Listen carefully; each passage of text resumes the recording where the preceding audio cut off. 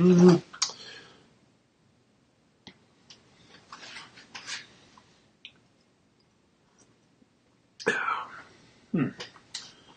everybody and welcome back. So as the video is titled, these are my thoughts about Ukraine and the whole Ukraine situation with Russia invading and whatnot. And my first thought is that I really don't want to make this video because I don't feel like I have any information to bring you. I'm getting all my information from second, third, and worse hand news sources, so obviously I'm not bringing you any kind of news. However, this does seem to be dominating the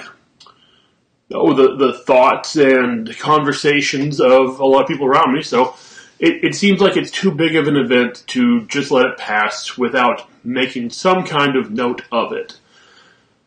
So here we go. My next thought is, don't panic. It's pretty good advice for just about any situation. And a nod to Douglas Adams humor.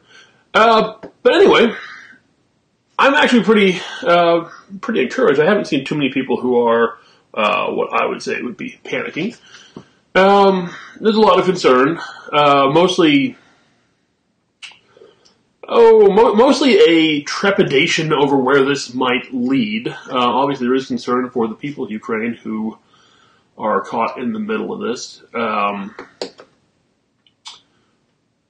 I have to say, on the whole, I'm very encouraged that I'm not seeing a lot of the typical panic buying or other, irrational decision making on the part of people that typically makes one disaster snowball into a greater disaster than it needed to be for people who were otherwise totally unaffected by unaffected directly by the disaster itself.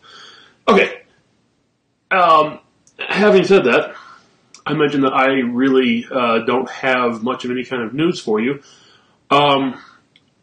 I do have one piece, one thought that might affect how you view every other bit of information that you get, and that is, at this point, I think we would do well to assume that everything we see is propaganda. Well, I know, that's actually another thing that's really good, just basic advice for watching the news. Assume everything's propaganda does not mean that it's not true, okay? Yes, propaganda can be outright lies, but it can also be selectively recorded or edited truth that is given to you for a very specific purpose of making you think one way or another, or feel something one way or another. So just because one side might be full of bad guys doesn't mean that the other side is not also. Might be another way to look at that.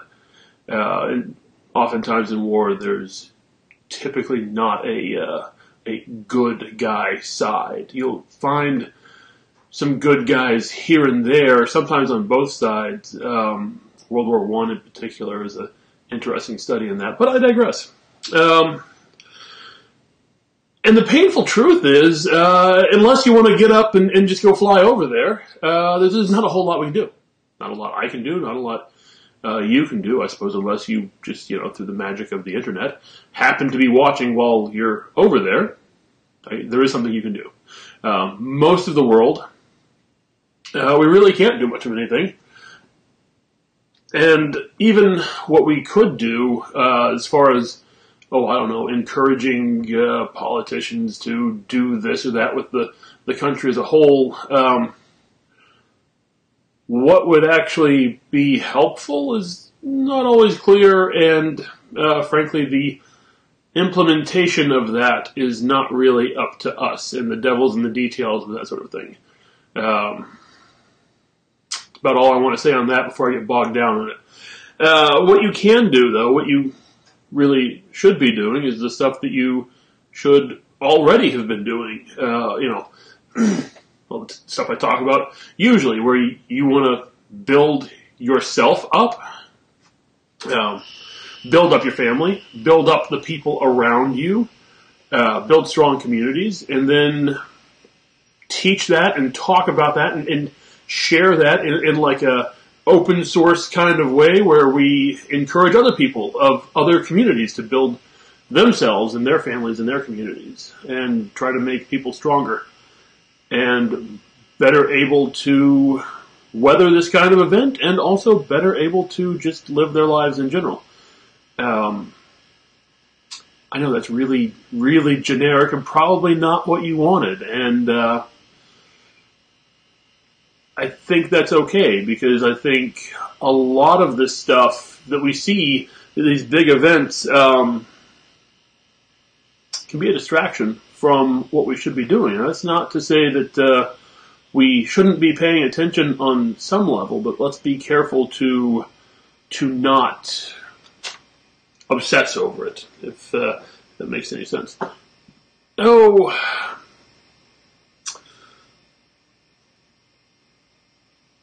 on that note, it has been very interesting to watch the way that Ukrainians handled this. And one of the things that they did was they, for what I understand right now, they basically handed out a whole bunch of rifles, a bunch of AKs, a bunch of ammo, said, hey, Ukrainian civilians, I know we only gave you a couple weeks of training at best, but now go fight the Russians. Okay. Which is that's kind of, man, that's kind of a scary prospect to think that could happen to people. Hey, yes, we have this military, this army, this Air Force, all that, but now we need you, Joe Average off the street. Go fight the Russians. But that's what they're looking at. It's just sobering for me to think, like my Marine Corps training, basic training, recruit training, they call it in the Marine Corps. That was 3 months, of which 2 weeks was learning to shoot a rifle from a static position to a static target called the known distance range. So not only is the target not moving, it's staying up there as long as, not for as long as I want, but for a good long time. And I know how far away it is, so I can actually dial in the settings on my rifle sights. That's not even counting the, later on Marine combat training where they teach you all the shoot, move, communicate, short range course, military operations on urban terrain. These guys are getting none of that, or at least a very, very abbreviated version of it. What is interesting is that they seem to actually be somewhat effective. My hat's off to them, because again, that is an act of defiance and desperation, and they seem to be doing way better than anyone thought they could actually do. So, again, well done, people.